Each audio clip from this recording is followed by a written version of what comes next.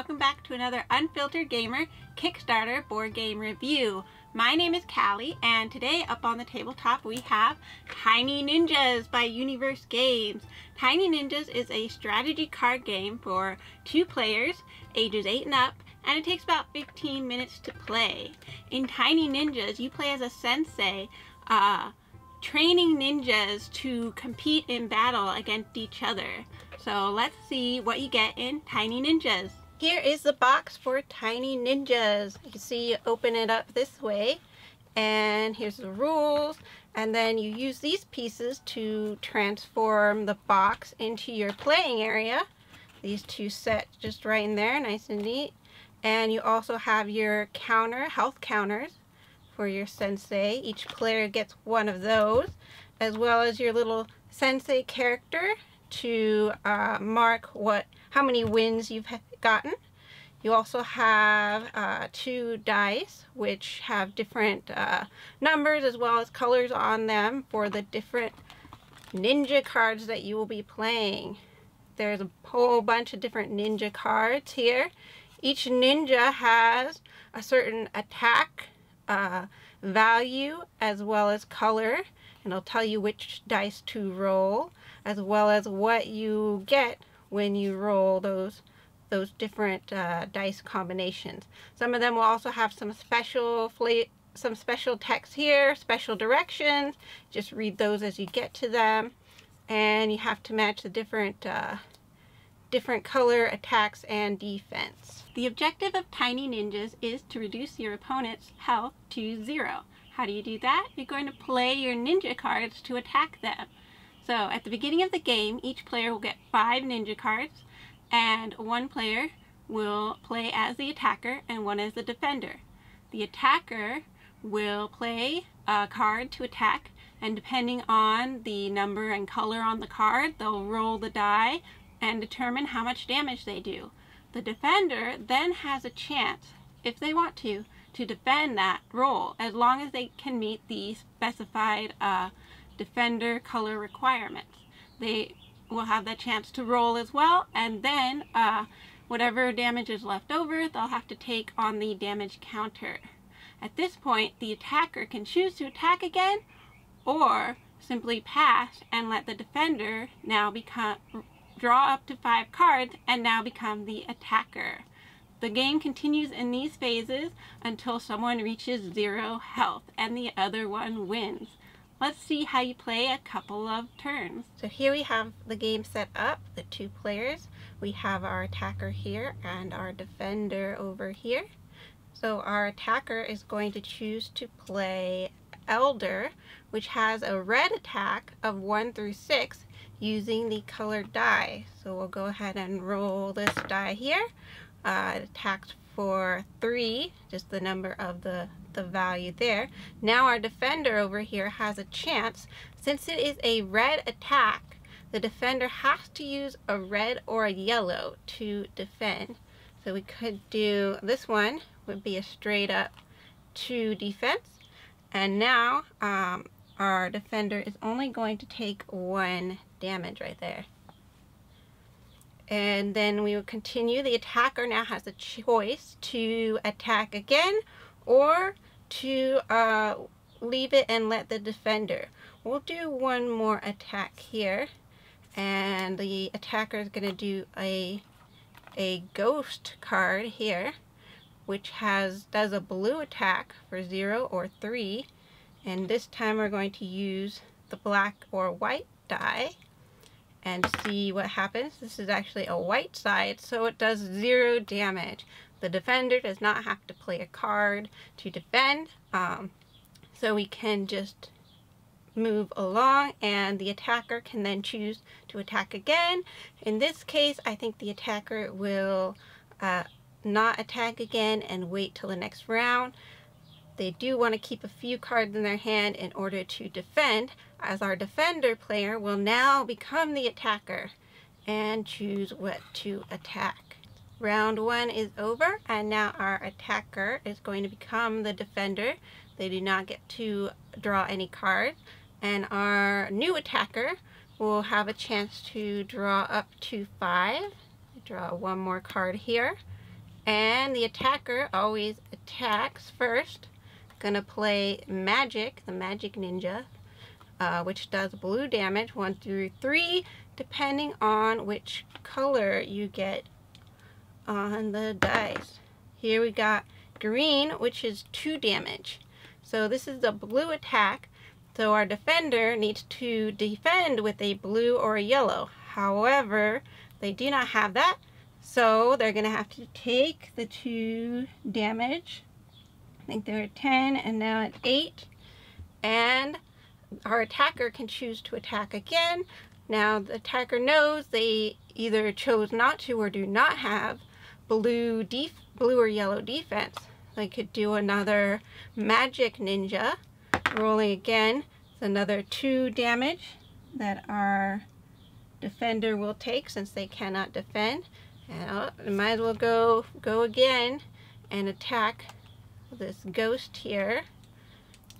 Could be 0 damage, could be 3, depending on what you roll here. And it's white, so takes 0 damage.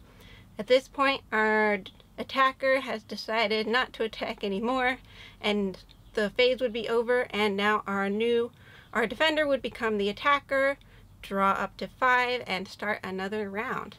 That's how you play Tiny Ninjas. The first thing you might notice about Tiny Ninjas is the unique transforming box. What's really cool is that you can keep the game all self-contained in there. It kind of opens up into a little scene of the world that you're about to enter with the dojo and all the greenery and the ninjas. It's pretty fun, and it's just a unique use of the box, which usually the box is just for containing the pieces. In this game, in Tiny Ninjas, it contains the entire game within that box, which makes it also great for traveling or playing in small spaces. I also like that, you can contain the dice rolls in the box. Your dice isn't going to go rolling across the table and down to the ground or whatever, which is great, especially if you're playing with younger players. Also the art, like I said, it kind of creates this little world of the Tiny Ninjas with you as a sensei training up the ninjas. A couple of my favorite ninjas are the Princess Ninja. She's got her dress and scepter and crown, but she's a princess. What's also cool about her is you can choose, instead of attacking, but while you're on your attack phase, to use her ability to heal. So there are some healing elements and some different sort of text here that alter the abilities of the cards a little bit. What's nice about the cards also is that these cards that have special abilities have a little marker at the bottom, and the rules say you can choose to take them out if you want to play a simpler version of the game or a game with younger players. However, if they can read the ability, it's pretty straightforward. They should be able to be at an age to be able to play with all of the cards. It's really great. Another card that I really just liked the art of was the panda. Always cute, little panda. So the game itself is very quick, easy to learn and play, and very quick to play as well as learn. There's lots of examples in the rules, which is great, and you can really get a feel. Goes through, sort of like I did, entire turns of the game, so you can really see how the different dice and colors interact with each other.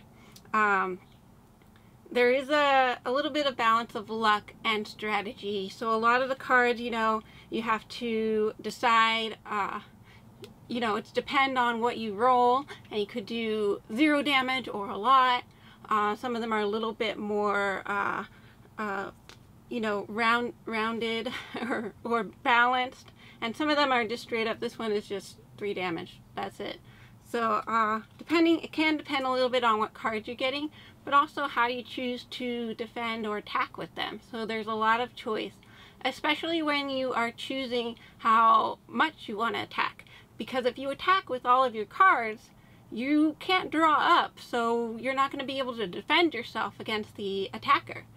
You really have to choose that wisely, and I think that's kind of a good lesson for younger players to learn how to kind of balance that out. The components are really nice. The foam pieces of the box that have the counter on it and the sensei have held up really well against playing. The cards are fine quality.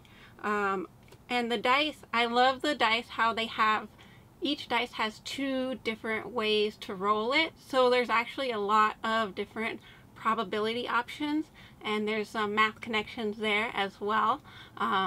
You kind of have to look at the die differently, rolling it, whether it's based on the number or the color, and think about what is the probability of that. And that gets back to how you're going to play your strategy in the game, whether you're going to, you know, be risky or play safe and all of that. So it's a really great game to play with 2 players, especially I think some younger kids would really like this. It has a great theme that a lot of people like, ninjas, and you can kind of play it on the go, or you know, you can even play it in the car if you need to, backseat of the car or airplane. Just one of those games you can play for when you have a quick, you know, 15 minutes where you're waiting for something, or trying to get it in between some other games. So if you think you'd like a game about tiny ninjas, check it out on Kickstarter in the link below the video. Go ahead and click there if you want to see more about Tiny Ninjas. And don't forget to visit our friends, the Giveaway Geek, as well as Everything Board Games, and Ferdinand the Cardboard Stacker, some other great board game content creators. And of course, check us out at unfilteredgamer.com. On our website, we have lots of other great content, blog, as well as a giveaway. Right now we have one going on for Space Base, a really great game. It's got some strategy, resource management, lots of probability, and fun stuff like that. As well, you can always, you know, subscribe. That'd be great. Give us a like, share the video if you like, and you know, let me know if you want me to do more of the Unfiltered Gamer videos. Just leave a comment below. Thank you so much, and as always, I look forward to seeing you next time.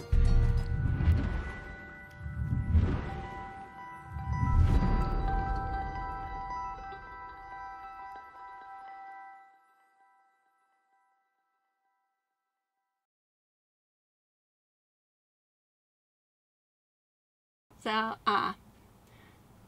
that's it.